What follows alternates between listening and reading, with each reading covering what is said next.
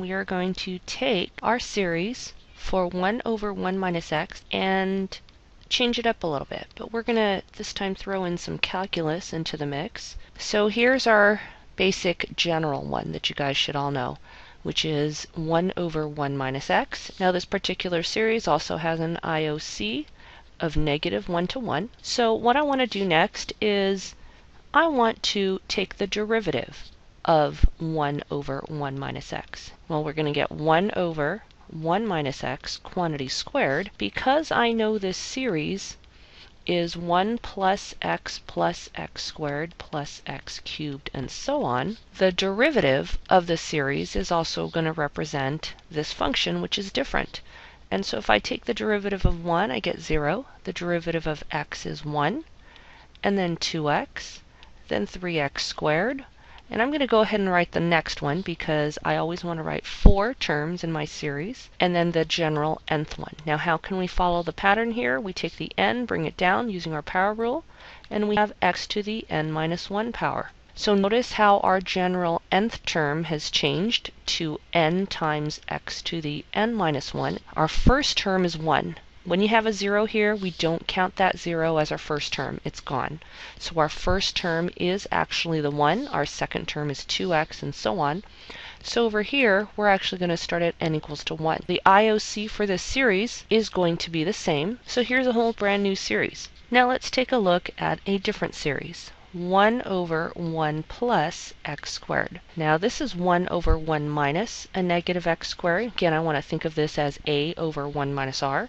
So I know that my first term is 1, and then I'm multiplying by a negative x squared every time. So notice it's an alternating series. And my general term is going to be negative 1 to the n, and then I always have even powered exponents, so I'm going to have x to the 2n. So I can write this out in my summation notation. Pay attention to what we need our index to start at. So I'm going to start at n equals to 0. Now this particular one also had an IOC of negative 1 to 1, because that was negative of our x squared being less than 1. Now I want to go ahead now and introduce and use the fundamental theorem of calculus, the second part of it, which states that the integral from a to x of some f of t dt equals to big F of x minus big F of a. I want to integrate this series now. So I'd like for you to stop and think for a second. What happens when we integrate 1 over 1 plus x squared? We get arctan, or inverse tan of x. So we've got arctan of x. This is going to go from 0 to x. Now the reason why it's 0 is because you see how this is a? This is going to be what your series is centered about. So now I'm going to take our series and write it in here. So I'll write the general term as well. So that's going to be negative 1 to the n, t to the 2n, and then dt.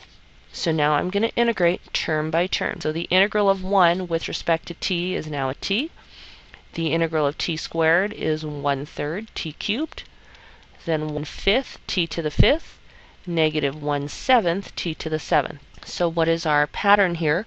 We're going to take the exponent, t to the 2n plus 1, over 2n plus 1. And this is a definite integral, so this is still going to go from 0 to x. Then I need to plug in my x and my 0. So when I plug in the x, I get x minus 1/3 x cubed plus 1/5 x to the 5th minus 1/7 x to the 7th. Okay. Alright, so notice this is not a geometric series because we are not multiplying by the same thing every time, but it's still what we call a power series, and this would be written in summation notation, of course using that same general nth term, x to the 2n plus 1 over 2n plus 1. But what do we want this series to start from? N equals 2. This should be a 0. We need to also figure out the interval of convergence. When you integrate a series, you almost have the same IOC. We must also check the endpoints because sometimes weird things happen.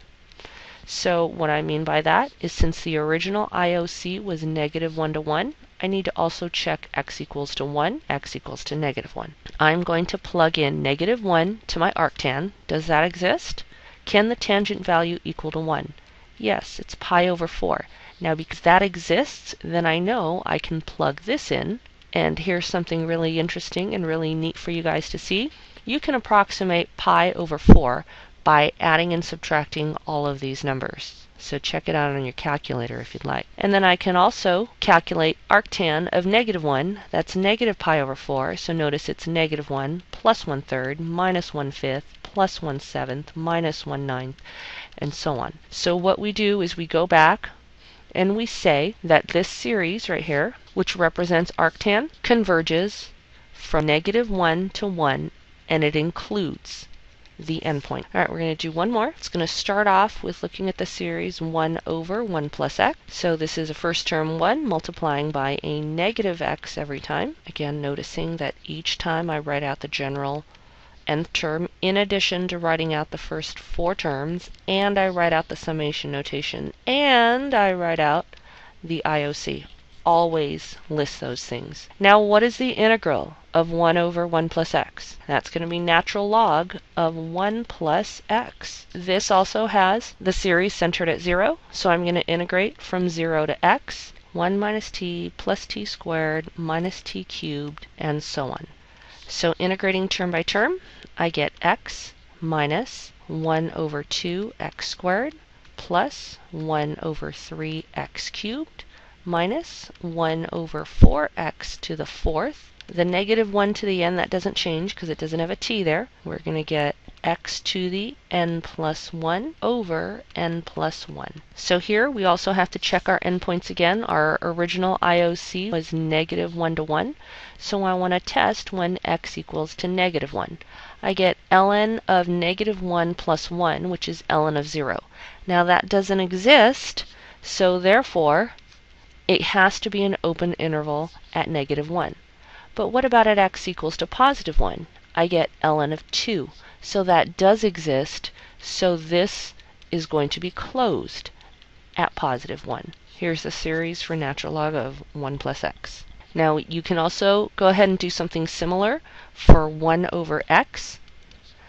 And I just want to point a little bit of this out.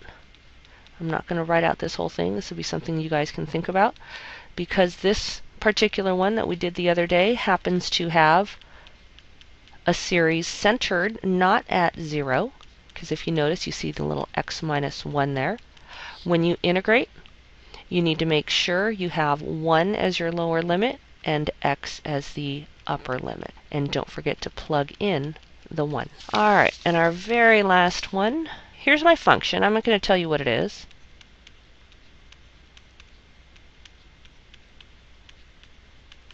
Can you figure out what f of x is? Let's take the derivative of this, see if you can figure it out from here. Go ahead and take the derivative of this series term by term, just like we did on example 1.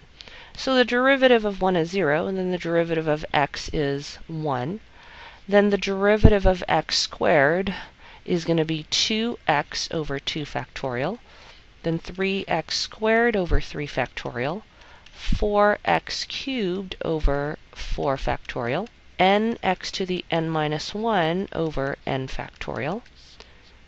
Now can we simplify this out a little bit? 1 plus x squared over 2 factorial plus x cubed over 3 factorial.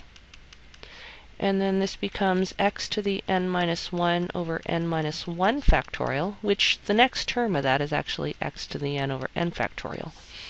What do you guys notice? This series and this series are identical. So what kind of function do you know is the exact same thing as its derivative? There's only one such function that fits this bill, and that's going to be e to the x. So this is our series, power series for e to the x. You'll want to make sure you know this one. Now the IOC for e to the x is going to be all real numbers in summation notation. You can also write this out. So this will be n equals to 0 to infinity of x to the n over n factorial. And remember, it's okay to have a 0 factorial because by definition, 0 factorial equals to 1. So you'll see that it actually fits the pattern all the way through.